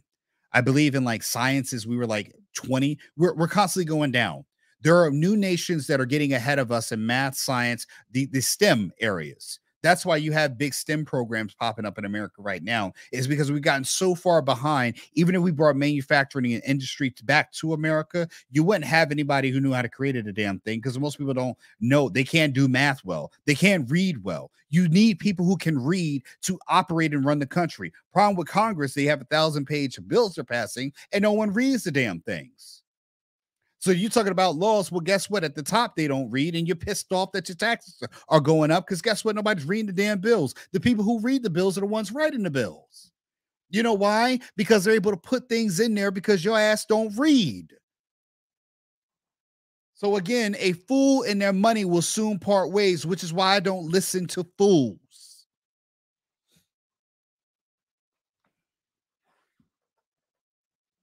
She worries that the ruling would lead parents to prioritize money from the district over educational services. Well, I don't think that that's a concern, because from at least what I've seen, sometimes special parents, they get a check already. But again, I think that if the school had the onus of showing that they're actually doing the things that qualify, in the case of the aid being there all the time, translating and clear and cut documentation, the school could circumvent this by having a clear and upfront documentation system that communicated with the parents, showing that they are doing their job. But the problem is you don't want to pay. The budget is not allowing for places to pay aides good enough money for the jobs that they're doing. So let them sue. Why not? Something's got to change because our kids are not being educated well enough for that. Hey, half of the black, you saw what happened down in Baltimore with them suing the school system because most of the kids graduating can't even read on an 8th grade level. So again, are we concerned about the school system being sued then because of excessive litigation? You all are failing in the testing of it. And those are not students with disabilities. This is just students that actually have learning deficiencies that are being passed through. They get up to high school. Excuse me. Let me get a drink of water because I'm tearing this mic up right now. These students get up to the high school level and they get to the standardized testing and they can't even pass because they've been pushed through the school system. Now they're doing with students. We're not even talking about students with disabilities. This boy just can't hear. That doesn't mean he cannot learn. The boy just can't hear. That's it. He's deaf.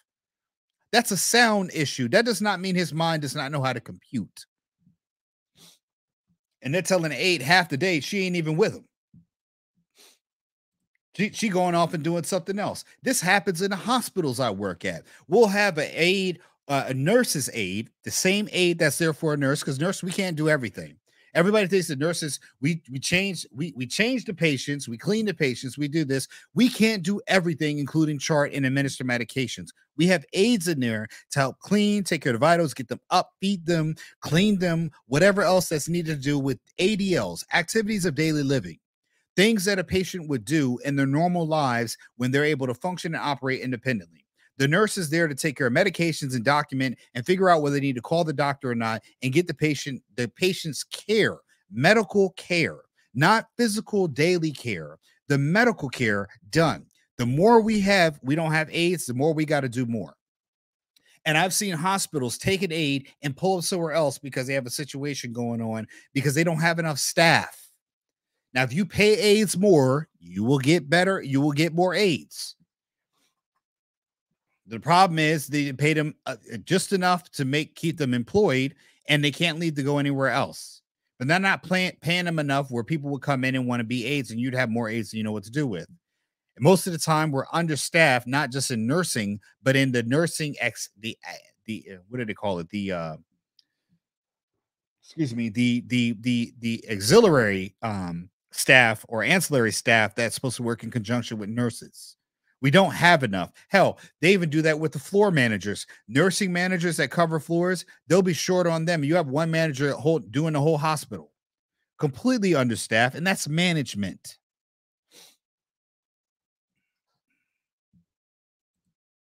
And the reason why I say this, my last article that I'm going to bring up and show everybody, this is where it comes into effect. This is what terrifies the hell out of me. This is what terrifies the hell out of me, because the dumbing down of America in a whole, the more you get on and watch TV programs, the more you spend time in your day. I'm not saying you can't have a release. I'm not saying don't watch TV. Hell, I watch TV. I do. I just don't watch a lot of TV. I used to play video games. I mostly play video games with my kids, and that's to spend time with my kids. But I don't, even when I have an opportunity to play video games on my own, I don't have the time, nor do I have the want to play video games like that, because I always find myself wanting to do something more productive. Everyone can't be productive. I understand. My father's always told me something. My parents told me something. Everybody can't be you. I know that. But everyone can apply themselves. Not being me doesn't mean that you can't apply yourselves. When you don't apply yourself in life and your situation is up and you just let it keep getting more up because you don't want to do anything to better yourself, you don't want to do anything to get out of your situation, you're relying on someone else to do the work for you. What's going to happen is the people who do want to do the work are going to get into power positions, and they're going to make decisions that you're not going to like. And the problem with that is the people who are making those decisions, the people who are receiving the outcome from those decisions, they're always going to bucket those people. But the problem is you're not in a position to make those decisions because you don't apply yourself in life. That's why. And the more people you have dumbed down in this country that don't pay attention, don't read, don't know what the hell's going on, by the time they go to complain about it, but by the time they understand what inflation is, it's already on them. You're already paying more. You're now working more at the job. You're not seeing your kids. You come home tired. Your wife says, take the baby. You're like, why the hell do I got to take the baby? I just worked all day. She needs a break. You can't afford a nanny. Daycare is too expensive now. Inflation is on your ass. I love the censor button. My kids are going to watch this one day and I don't want to pick up the curses. So sometimes, whatever. And I try to keep it that way. So, the harsh language, I don't believe that everything requires a curse, but sometimes I get charged and that's where I go. I don't curse in my house that much unless I'm arguing with my wife. Because then I just don't give at that point. If I'm arguing with you, I don't give, the rules are over for me. Me not cursing is a decorum with respects to my kids. My wife and I, we don't curse in the house or use foul language because kids follow what you do, not what you say. When I say that, meaning if they hear me cursing and dad curses, they're going to curse. They're going to use the curses when I'm not around. I'll be walking around, somebody be like, this, they'll say something because they heard dad say it. But when I'm angry, I don't give a shit about all of that. I'm cursing. I'm going to be how I've been an adult longer than I've been a father. And I've been cursing much longer than I've been a parent. I only hold it back. It's a conscious decision I do for my children. But when I'm not around them, the flies. It does. It flies all day. I'm okay with that. But again, I'm going to show you proof that this is going on. This is the last article we're going to cover. Obama, yes, former President Obama wants companies to strip degree requirements from more six-figure jobs to address labor shortage. This should terrify you, folks. You know why? Not saying that a community college can't give you great outcomes, but when you get a doctor who's taking care of your wife or father or mother or you that has cancer, you want someone that does not have, that got a certificate or went and got a degree. And that's the problem. You're going to have people at the top making decisions that are inept, unqualified, and it's going to lead to disaster. This is because there's a labor shortage. Well, corporations are not paying more. They're profit driven. So they're about keeping profits, not about paying laborers. And the suggestion is that don't require degrees for six-figure jobs. That's over $100,000. I don't know about you, but I don't want a nurse's aide making medical decisions or doing things, making medical decisions for my health. I've had to tell some nurses' aides, when a patient's blood pressure is low, you should tell me, not just chart it. Well, I charted it.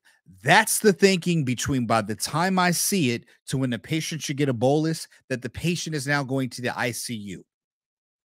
And again, a professional is licensed, not certified. There's a difference between being licensed and certified. A lot of times nurses' aides are certified, which means they can perform tasks. When you're licensed, you can critically think, which means you can operate in an environment and understand when danger is coming. A person that is certified to do tasks. When you're licensed, you understand how process and operations occur. That's the reason why it requires a degree. A certification does not require a degree. You can get a certificate from Harvard, but you have to pay and go to school for a determined length of time and get a license once you show an overwhelming amount of proficiency. And in that, you're going to be questioned on operation and processes. But a certification means that you're certified to perform task-based modalities. You're not licensed to operate anything. Let's continue on this. Stories from Monday, just yesterday, folks. Former President Obama said that more states should drop degree requirements. Are you me right now? For government jobs? Are you kidding? You don't want someone. Yo, could you imagine this? Yo, just tell them. Here we gonna go from here, man. Imagine the dumbest person in your family, like the person that says stuff that makes sense that you like. Man, if you don't stop listening to this person, imagine them being a department head at a government job. You see this? Now, I would say that jobs that that are simply saying you need a degree, but they're actually certificate level jobs, certified level jobs, I agree. Anything that requires you to perform tasks that are workflow process tasks, they can be taught. You don't need a degree for that. A lot of times the degrees, and again, what they are is they're looking for people that can when I look at jobs like this that require degrees, but the tasks are not degree based. That means that they're going to be doing things that are not particular to that job that are going to be thrown on them because they have degrees. Now, I haven't read this article, so I'm going to just give you my opinion first, and maybe my opinion will change. As several states have done so this year, of course, because it's about the money. Always about the money. You should always understand that it's always about the money. It doesn't. When it's all about the money, the consequences hurt the people in the end. Because guarantee when the former president, Barack Obama, gets the care he's going to get care from, it's not going to be from a non-degreed person. You do this in nursing, you're going to have patients dying. You do this with doctors, you're going to have people dying all the time. Trust me. Trust me. There are a lot of fields this should never be done with or even entertained, but states will try it. Trust me. In certain states, nurses' aides could take your blood sugar. You know, people who are diabetic, prick, prick, prick on your fingers. Some states, I've been in nurses' aid where we were allowed to take blood sugars a long time ago when I was not a nurse. This will be over 20 years ago come May.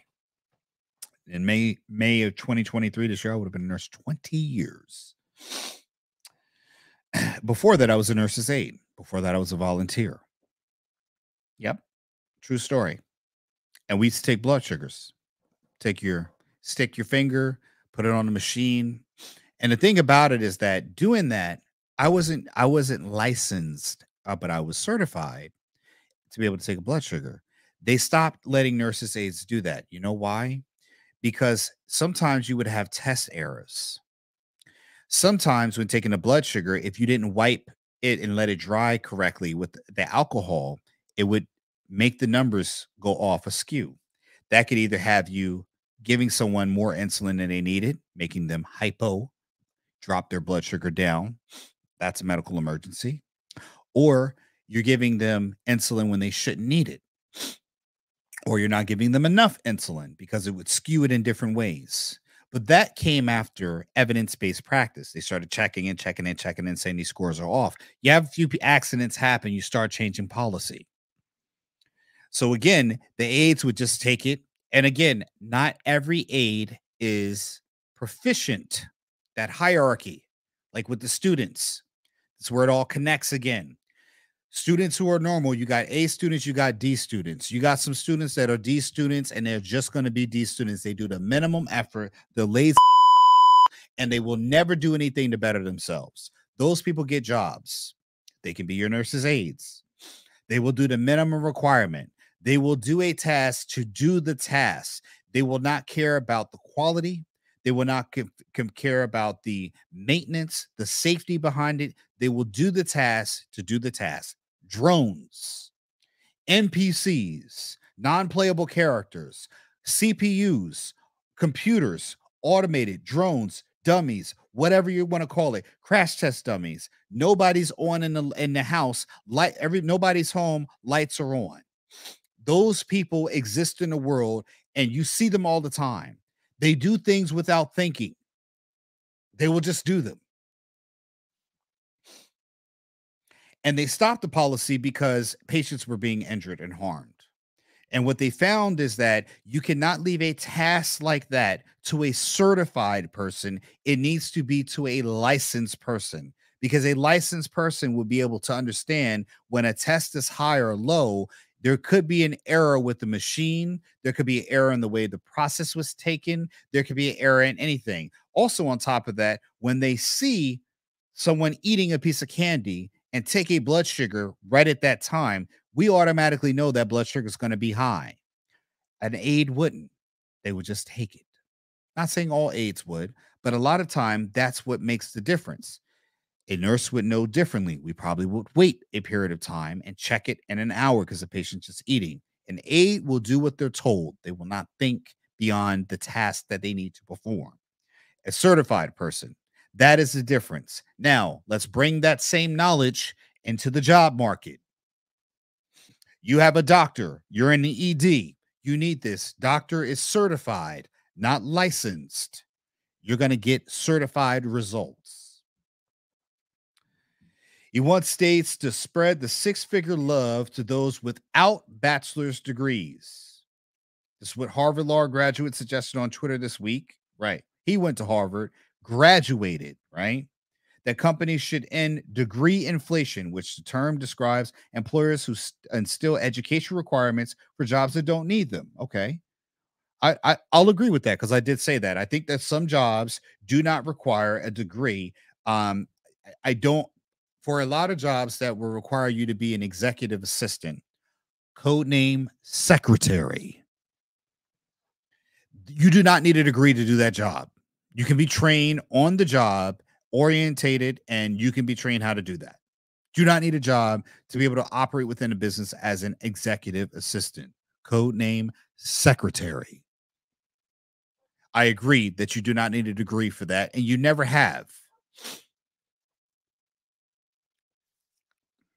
It's a practice that a number of state governments have eliminated recently. Pennsylvania's new governor, Josh Shapiro, for instance, got rid of four-year degree requirement for the vast majority of jobs in the state government. Over the last 2 months, so hold on. The government hasn't been really doing a great job, and they have people with degrees. Now we're going to put in people without degrees, and I guess this is supposed to be better.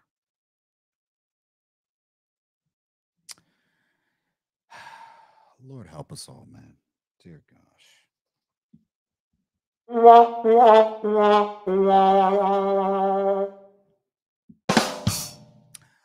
I don't understand. Hold on. So if the government had, and again,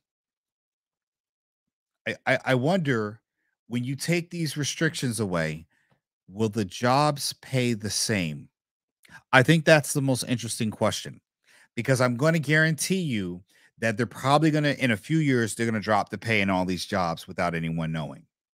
Because again, now you have what we call cheap labor.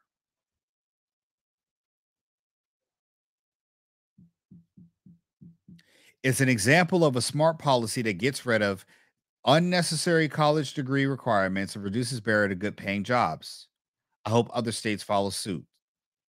Of course, Joe Biden, still vice president when it comes to Obama. He shares the enthusiasm, giving Ohio a shout out during his State of the Union address. He said factories in the state could offer thousands of jobs paying $130,000 a year, and many don't require, they could offer, they don't, could offer. Many don't require a college degree. And even though some of those jobs, I would think that that's not a starting salary. They're taking aim at an enduring norm. College grads still earn more than workers with no university degree. Even as Americans struggle under the weight of college debt, overall enrollment sinks in the country. The only thing that's good about this, that I'm going to give some kudos back to them, is that the more that states do this and offer jobs, the lower college attendance is going to be, and that is definitely going to be an issue to drop the price of college or make it more expensive that it's only an elite establishment. But again, I would dare say that that's going to be a problem, because even as a nurse, you have something called a BSN. Then you have something called an associate's in nursing, an AN or AS. I don't know what you call it, but a BSN is a bachelor's of science in nursing. An ASN is an associate's degree in nursing, or ADN. The associates, the difference between associates and a bachelor's degree sometimes can be pay. And a lot of that, many people don't know that about nursing. You can operate in nursing with as an LPN, licensed vocational nurse, or LP or licensed practical nurse. Different states call them different things. They're the same position. They're a step up above a nurse's aide, a step under a registered nurse. And you also, as a registered nurse, can be a bachelor's or an associate's, still licensed. One is a faster track to get less of what's required to be a bachelor. It's the difference in, I think, another year and a half of nursing school.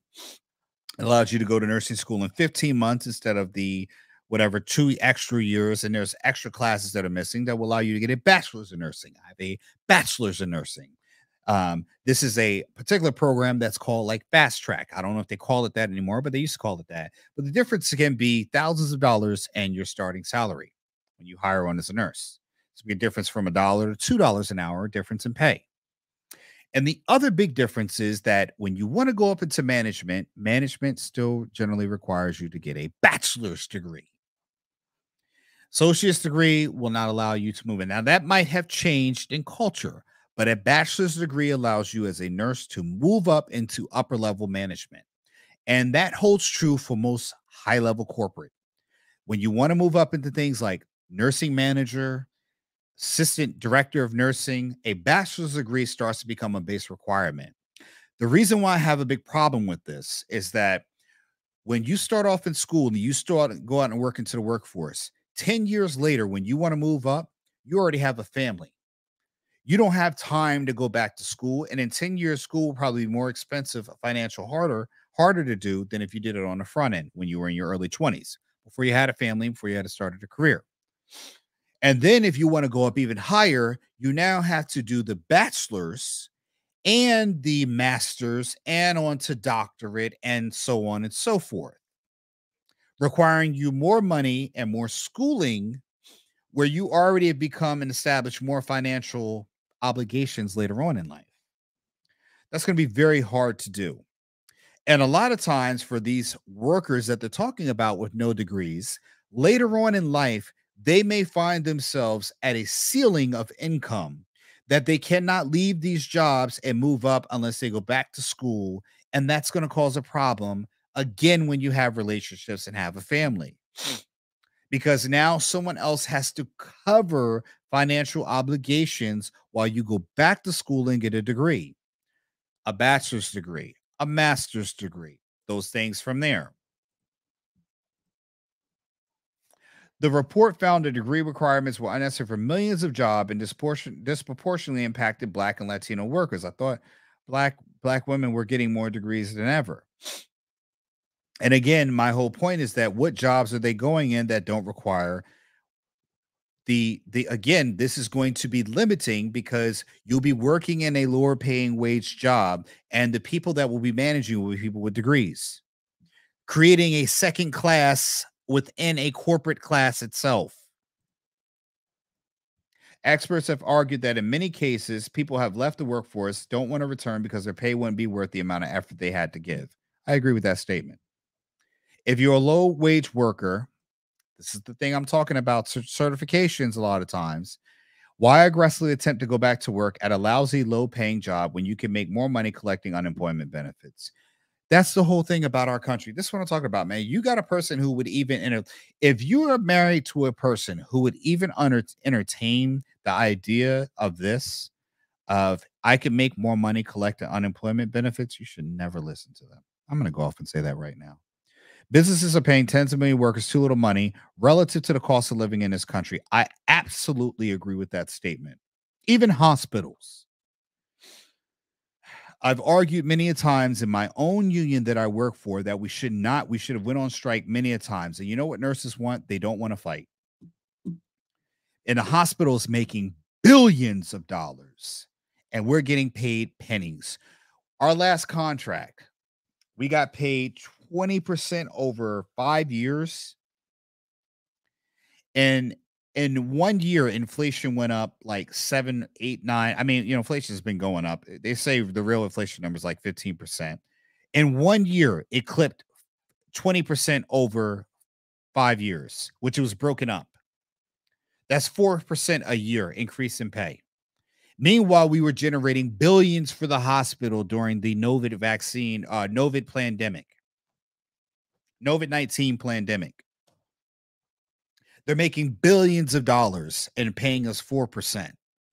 They're making oil company money paying nurses 4%. And we're keeping them running, essential workers, right? Businesses are paying tens of millions of workers too little money. And don't forget, this is California, the most expensive market for real estate and everything else, right? So they removed the 4-year degree requirements for estimated 65,092% of the state civil service positions. So pretty much all you need is probably maybe a 2-year degree or even a high school diploma. An 18-year-old could come out and do a government job and work there for 20, 30 years. And this is going to give them what kind of economic output? And really, honestly, by the time an 18-year-old starts out in this job making $100,000, we saw with the inflation calculator, that $100,000 is not going to be worth the same it is now. They're going to need to be keeping up with inflation to not make really six figures not going to be 6 figures. 100,000 is not what it is now as it was 20 years ago. In 20 years, it's not even going to be what it is now. So this workforce that we're not requiring a 4-year degree, an 18-year-old is going to go out there and make this kind of money, doing a government job and stay in there. This is designed at having new young workforce employees that can work for the government for penny on the dollar. They're not thinking. They're just going to be doing the job and probably doing a half-ass at best. Here we go. This has obviously got to be a vote. Democrats have struggled in recent years to garner support from non-college educated voters, especially men, a group fleeing the workforce and drones. Bring them back, say we've done this here, and then guess what happens? Woohoo! Up against some 8,600 vacancies in his executive branch in January 2022, more than any other time since the Great Recession in 2008, Maryland's former governor, Larry Hogan, was one of the first to announce the state would open up thousands of state government roles for workers who didn't have degrees alongside their college credential counterparts. Guarantee you the college credential counterparts will be overseeing the non-degree workers. They're going to pay them a lot more. And what they're going to do is they're going to offer the 6-figure salary for the first generation of people coming in, and they will slowly start chipping away at the income, and it will be less than 6 figures for these subsequent generations coming in. And you'll see this in a span of less than 10 years. Guaranteed. Let's look at the comments. I always like to look at comments. I think comments are great. Look at this. Lynn, thank you so much. Our public schools are lowering requirements, dumbing down the system, so it only makes sense that the government will follow suit. A race to the bottom, folks. That's great. You have uneducated people going into the government doing jobs that don't require a 4-year degree. Great. So we don't have people that can think anymore. They just do. And then you have a few people at the top that can make all the decisions, understand what's really going on. Now the schools dumb the students down, so they have no idea what's going on. And you keep power where it belongs, and the people who read, write, and actually get higher levels of education. To me, and I'm just going to go off because I'm a big history buff, this is serfdom being created. America, in maybe 100 years, will go back to the old aristocratic system, and you'll have serfs or peasants. We're pretty much in that now, if you really think about it. There is the ruling body of people who can make things happen. Gavin Newsom, who allowed his wineries to stay open while every other winery stayed down. They didn't close. He was out having dinners with no mask on. Everyone else had to mask. The aristocrats get to do whatever they want. We talk about climate change, but I'm going to take this jet over to the G20, but we want y'all to reduce your carbon emissions, right? So the bullshit is in play. Got it? Got it? So you pretty much already have an elite ruling class, and what you have is your elite ruling class, then you have your aristocrats, bureaucracies, the people who are right underneath that, and then you have the serfs or peasants. All of us. And you're going to put the peasants in government jobs who feel that they have authority over other peasants. This is Derby Dosed. If you haven't looked, if you don't know what it's called, Derby's Dose. Derby, DERBY, Derby's Toast. Look it up. I'm just going to say it. You should look it up. And what you're doing is creating that same plantation system within the United States to run. And more than likely, when you need government services, you'll be dealing with people who actually are not really qualified for those government jobs. Because, hell, if the people had degrees and they couldn't stay in the jobs, they couldn't make it work, and our government's failing with people who actually have credentialed degrees, how is it going to work by dumbing it back down? Let's go back to Lynn. No wonder we can no longer compete in the global market, and our government strives for mediocrity. There are plenty of jobs that technically require a degree per company, but the job itself really doesn't. No worry, wealthy progressives and conservatives are already sending their kids to private school, creating... Dude, Mikhail, I just said this. I didn't read this. I just said this. Creating an elite society. This is exactly what I just said. Now, you might ask me, Phil, what's your solution to this? My solution is when you're homeschooling your kids, go to IXL. Spend time educating your kids outside of school. Don't just talk to your kids. Give them future knowledge. Own a business. If you can't own a business, create a side hustle and have the goal of creating it into a business. You have natural gifts and talents. Create a business out of them. Don't think that there's no room for your model. Create a business, fail at it, and create another business. You will find something that is worth it. Do not take out a loan to start a business. Work overtime to fund your business. Then start the business from there. Spend time reading or listen to this podcast or broadcast so you can learn some things. I damn sure know I've taught a whole lot on the podcasts and broadcasts that are helpful for people. There's a whole lot of knowledge contained in this almost 2 hours that I've been talking. The problem is people don't want to really listen because I'm not talking about the dumb stuff. I'm talking about things that can help elevate you in your life. Your children. When you elevate your children, you in fact elevate yourself because their ride to glory can be your ride too as well. Not saying you're going to share in the benefits of that, but what you've done is created future economic stability that you do not have to, that won't be replicated in the next generation. That's one of the bigger issues. We are replicating broke down to us, and you're not building anything. You may not be able to leave your children a lot of money. You may not be able to help your children financially when they endure problems, but what you can do is give them one hell of a head start. Something I've done with my near 9-year-old daughter is that she now has started doing checkbooking for my business, which she will get paid a salary. I will actually have her sign her first contract to work in an actual business. My son is so excited for her. He can't wait for his turn.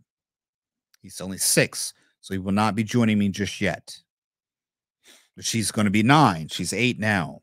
But already, because she can add and subtract very well, she will be doing the beginnings of the checkbook. It's actual physical ledger that we write in. Pencil. I do an online digital ledger, and then I do a actual physical ledger because computers break, internet can go down, and I need to monitor my payments. I have a backup system for my backup system. Even though it's cloud-based, I still write that down because, again, everything's on a computer. It's lost if it's all on a computer. So, again, she's starting to add up payments. I've just shown her last night how to do it. She's on training right now, orientation, and she'll be trained how to do it. As she gets older, she will be introduced into other areas of my business. She will train her brother on her previous position as she moves into the next position. Once she gets done training him, he will do the position. Then he will train his brother, my third child, my second son, the youngest. He will train his replacement, and they will continuously move up into the business until they eventually are at the top and then they run their own business. That is game. And you hear a lot of people telling you, oh, you can pay your kid this, this, and that, this. Oh, man, they ain't talking about. Show me where you're doing it. I'm actually doing it. And all these people with all these clips of this, just spewing out stuff that they hear and talk about, they ain't doing it. Not one bit. My daughter's doing the actual accounting book. Hold on one second. Hey, yo. Oi. Hold on one second. Let me go get this thing, man. Go get my accounting book out of there. Go get my accounting book.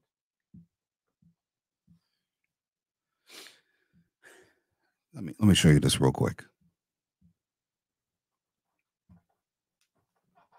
Hurry up. Close the door.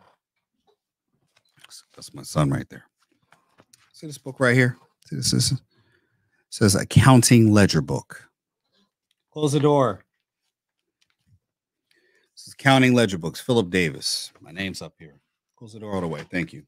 When people make payments here, this book. See this started in 2020, January 2020. I started this book all the way up to 2023. 2023, all these pages of writing here. These are people who make payments to me in land. These books here, numbers here. This is my daughter's 1, 2, 3 entries down here on the bottom. Okay. Tell her number of payments. Yeah, these pages fill up. This is all from 1 month. Number of payments, month, name the person who made the payment. The account is land. How much they pay, add up the numbers. Numbers are $8,783.30. That's this month. We're only at the 21st. So she's learning how to put in the numbers and add up. This is like checkbooking, a ledger book. This is all the income. So year after year, I can show this is my receipts on how much money's coming in from my land business. Actually, how much money I come in that I file for my taxes. So I make sure when I send that to my CPA, my numbers match his number. We have another book that's not different. It's 5-subject notebook that we use for all our expenses, our household expenses. We have a separate page for business expenses. And then we talk about how much we're bringing in with this book versus how much we spend. That gives us a working knowledge of year to year on where our finances are. That's done by hand. I don't like doing things with the computer only because when you write it, you have more of a working knowledge than something you enter. When's the last time you remember everything you typed on a page? But when you write something down, you tend to remember it because you've gone through the mechanisms of physically writing it. Something about writing something down that commits it to mind. So my daughter started doing this yesterday. She inputted entries 3 times. So with this, she's now learning and beginning her first stages of working in her family business, in her father's business. Now, again, you got people up there telling you about doing stuff. They can show you, they can tell you what to do. They don't show you how to do it. I'm showing you. Those are receipts right there. You may not be able to read them or see them. But those are receipts. I had my kid go get that book there. See that book right here? See these? Payments. Payments. These are all payments here. See this? Payments. Payments. Pages of payments. Years up here, 2021. See that? My daughter's, that's her handwriting down there. See, my handwriting is a little bit more cursive. Hers is down there. She's writing who the payments are from. Land payments. The reason why she's doing that, she's learning the basics. It's a very basic task that I've assigned her to do to help her start learning, because I do it. Now she'll do it. And she'll run it and manage it and grow and learn it and master it. Once she masters it, my son, he's going to turn 7. So legally, he can actually start working soon. But maturity is a different thing. She'll start doing this. And she's going to move up. Maybe I'll teach her how to edit, do some videos. When she's a little bit older, she'll start being here in the videos with me. It'll be Daddy and Daughter podcast. Then it'll be Daddy, Daughter, and Son podcast. Then it'll be the Davis Family podcast. I'm going to be a lot older by then. This ain't going to be black. This is going to be gray.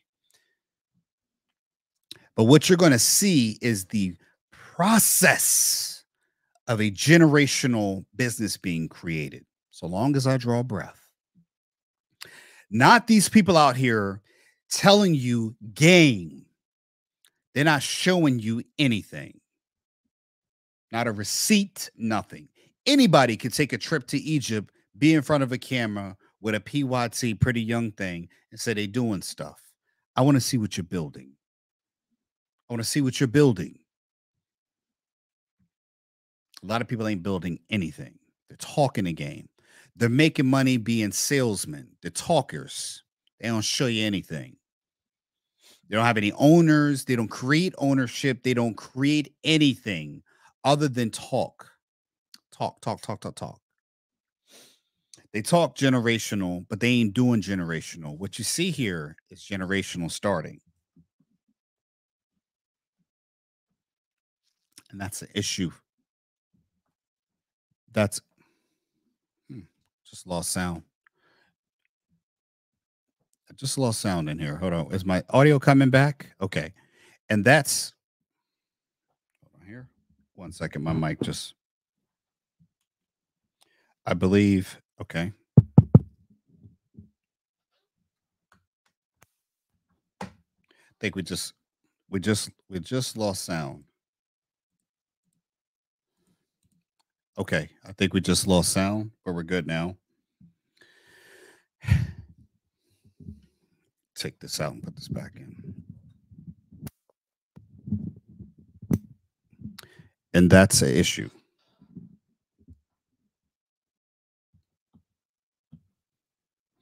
That's an issue for me. A big issue. A lot of people ain't doing. They're not talking.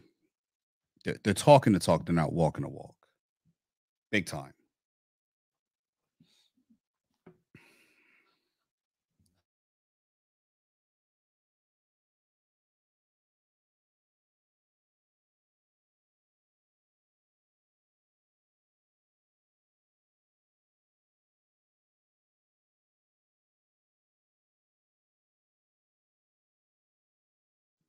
Okay, we should be good now. Sorry about that, folks.